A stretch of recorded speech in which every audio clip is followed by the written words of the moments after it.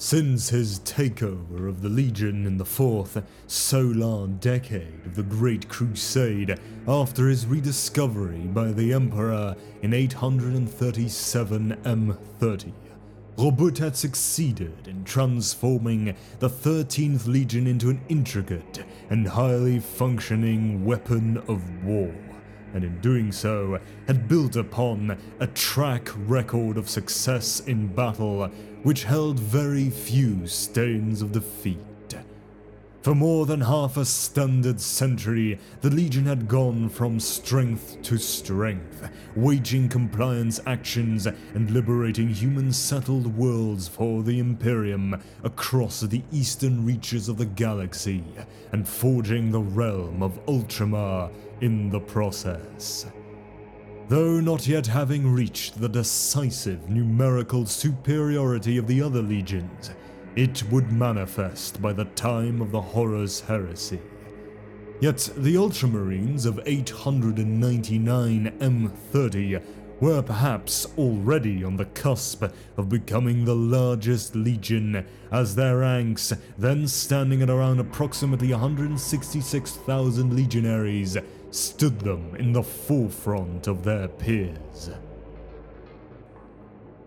The Dark Angels, who in the previous decade to this had been undoubtedly the most powerful single legion, had fallen in number and even this figure, having suffered massive casualties holding the line during the famed Third Rangdan genocide. 50,000 Space Marines had spent their blood in preventing the destruction of perhaps the entire Northern Imperium by the alien menace from the outer darkness. The Ultramarines, in contrast, had spent solar decades in building up their forces and expanding the frontiers in the galaxy's east, having had the advantage of their excellent network of supply and recruitment, and their Primarch's formidable generalship was at the zenith of its strength thus far. Yet for all this, Roboute Guilliman knew that a shadow of doubt afflicted his legion's soul. That doubt had its origins in its darkly storied defeat in the Osiris Cluster Rebellion, a few short Terran years before the Primarch's reunion with his legion. Marius Gage's tenure in command as Legion Master had commenced with this disaster, and it became a baleful influence in the psyche of the Legion, a thing which, while left unspoken, nevertheless had power, and that even seemed to cast a pall over the Legion's recruits unborn when the battle was lost. The Primarch knew that the only way to purge his legion of this shadow of the mind was to find once more the Xenos known as the Osiran Cybrids, and with the Ultramarines at his back, destroy them utterly. To this end, ever since he had first reviewed reports of the action when he took over his legion, Roboute Guilliman had begun planning the Cybrids' destruction, analyzing and reanalyzing every facet of the Legion's battle logs, gun picture footage, and even the deep Auspex data gathered from the etheric cogitators of the warships that had survived, for microscopic fluctuations. In the solar decades, as his legion had gone from compliance to compliance, war zone to war zone, the Primarch had never stopped running continued theoretical battle scenarios against the macabre and powerful Xenos, knowing that one day they would make their reappearance and that he and his legion would be waiting. But solar decades passed, and they did not, in fact, return. There had been rumors, of course, unsubstantiated accounts passed on from frontier rogue traders, intermittent reports of inexplicable massacres and mass disappearances. But the galaxy, even within the fold of the growing Imperium, was a strange and dangerous place, and the evidence was seldom conclusive as to the culprit, or pointed to the more commonplace but no less deadly privations of several known Xenos species. Only at Maxilla Veritas, near the Maelstrom, 26 standard years after the Osiris Rebellion, was the evidence for the Cybrits' involvement considered viable. But by the time fast cruisers from the Ultramarines fleet arrived, the trail was already long cold, and the planet's death bore silent witness to the Cybrits' passing. It was in the closing segments of 899 M30 that conclusive word finally reached the Ultramarines' Primarch that the Brids had not only been encountered, but met in battle. Relayed from the central astro-telepathic chamber of Terra, the strain report had come from a sub-fleet of the 12th Legion, then in its last days as the Warhounds before its own Primarch Angren was found. The fleet, under the command of Praetor Erard Krug, was fighting on the southwestern extreme of the Great Crusade's frontier near Eurydice Terminal. Here, the Warhounds had been engaged in repelling an attack on the frontier outpost world by Ork Void Raiders from the self-styled Glortian Empire from the untracked abysses beyond.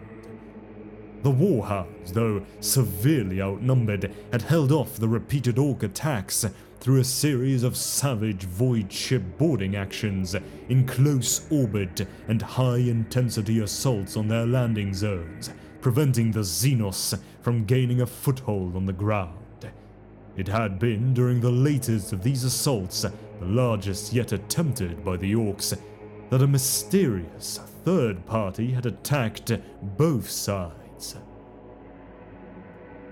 When the Ultramarines' retribution fleet arrived, not even the superhuman intellect of the Ultramarines' Primarch could have predicted what his legion would find there.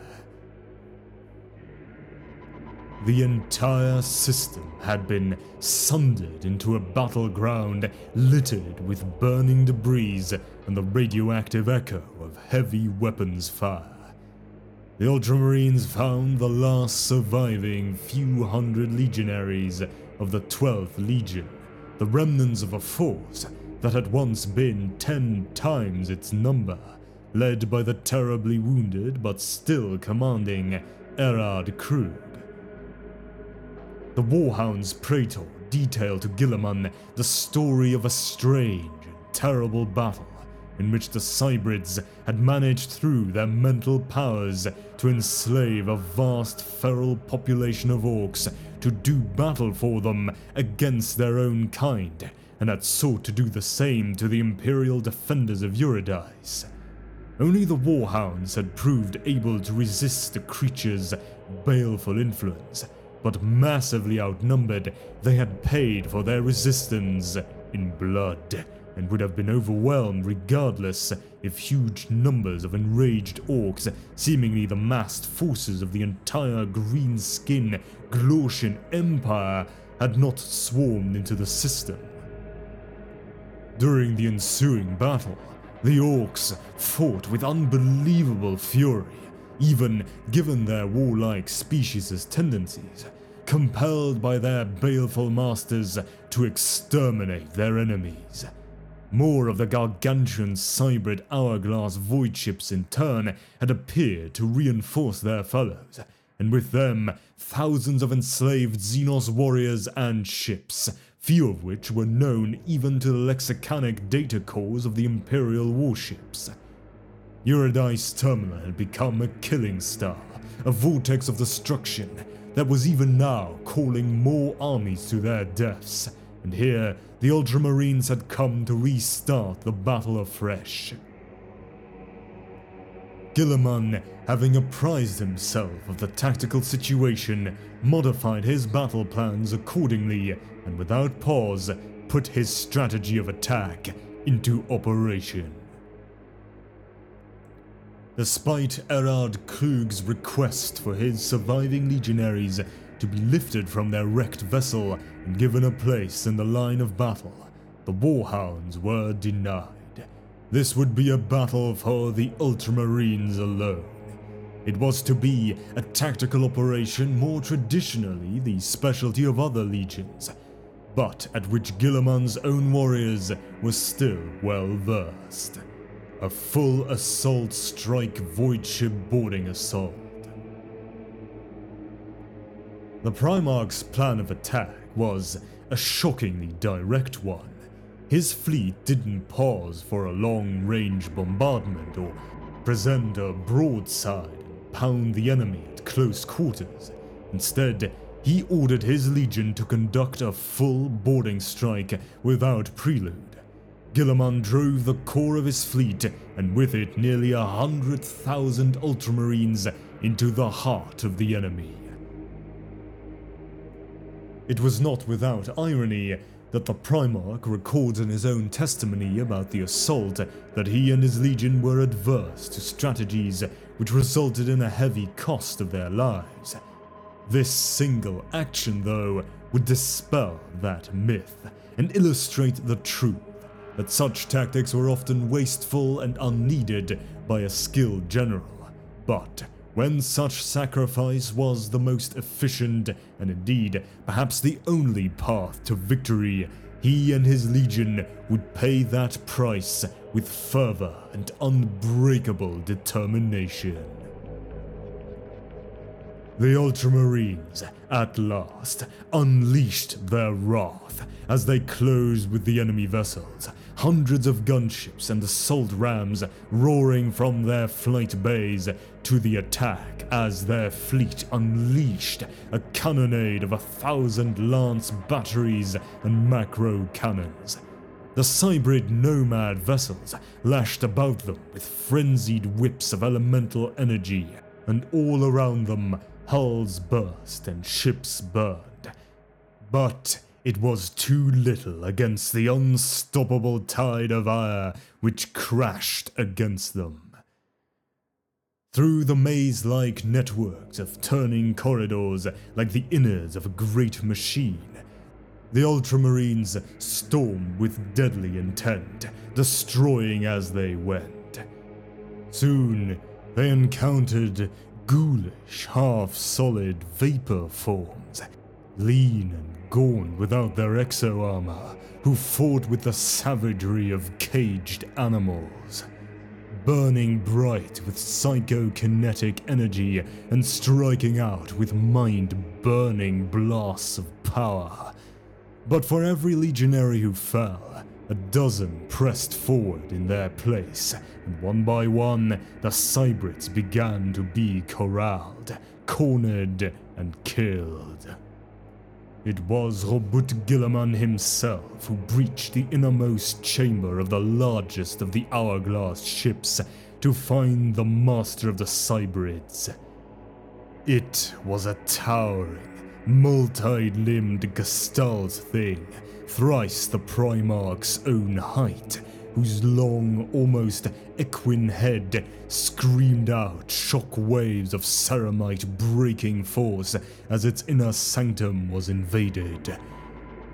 But even as his own Terminator-armored honor guard staggered and fell under the psychokinetic onslaught, the Primarch, with his chief battle psyker Aroth Ptolemy beside him, charged. The Cybrid king reared up above them, its clawed arms bearing strange weapons like the image of some forgotten devil god of old night. But Guilliman, with the strength and speed born of the Emperor's unmatched arts, struck, cleaving the creature's limb from vaporous limb, as Ptolemy fought it on the psychic plane with every ounce of power in his possession, sacrificing his life so that Guilliman would be defended from the nightmarishly powerful creature's psychic assault. The monster finally fell, and the Primarch of the Ultramarines enacted his legion's vengeance, ripping the thing's glowing brain from its skull and crushing it under his heel. One by one, the towering, hourglass vessels of the Osirian Cybrids fell, either torn apart by explosive charges from within or rent to flinders in the crossfire of the waiting Ultramarines' echelons as they tried to break free. There was no escape. As the Cybrids died, so too did their slave army still warring on the ground, and soon only the Glortian Orks, already mauled and all but exhausted, remained, and the Ultramarines made short work of driving them away once more into the outer darkness. The blood price of the battle had been high. Several thousand legionary casualties, many among them veterans of his legion's Terran roots, eager to be the first in battle in order to expunge the failings of the past. But it had been a price willingly paid for vengeance, and it would be a price and more that the Ultramarines Legion would willingly pay again in the future.